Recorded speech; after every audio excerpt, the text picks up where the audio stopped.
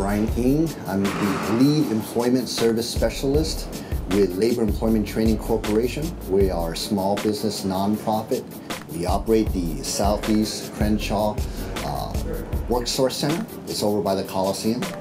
And we've been working with the Jobs Coalition, collaborating for about a couple of years now. And we find the relationship to be very beneficial, especially to job seekers that are hard to serve, perhaps limited education, limited job experience, lack of knowledge how to interview, things of that nature. We find collaboration with the Jobs Coalition to be more beneficial because it gives us a wider candidate pool to provide to employers to interview as opposed to a single organization such as ourselves. So over the years, one notable candidate I did have placed at Nokia Staples Center for the exact position that we're interviewing for today, which was ticket holder usher. So we're happy with the collaboration. We hope to continue for many years to come.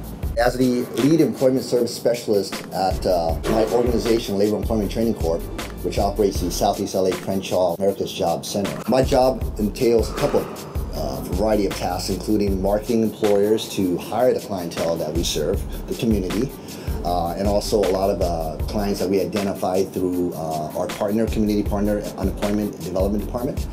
And we service clients that come into our office, such as the EDD clients, in terms of how to interview, how to edit their resumes, once they get a job, how to keep their job, keep it stable. We serve as a coach.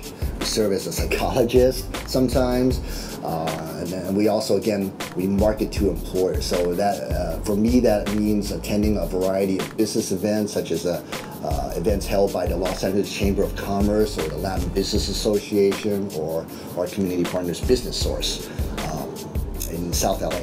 We have what is called a general orientation workshop twice a week, Tuesdays and Thursdays. Tuesdays from 9 to 1 and on Thursdays from 1 to 3, so approximately 2 hours. And they sit down, they learn about all the services as an organization that we can provide to them, including the process to, after the workshop is over, to enroll in what we call a 5-day employment readiness workshop, which goes into more detail in terms of helping candidates to secure a job, which entails, again, resume revision, interviewing, how to develop a job search plan, and then it completes in that 5 days with what is called a mock interview, where they interview with business service representatives just like myself to test them on the knowledge that they learned in the previous 5 days.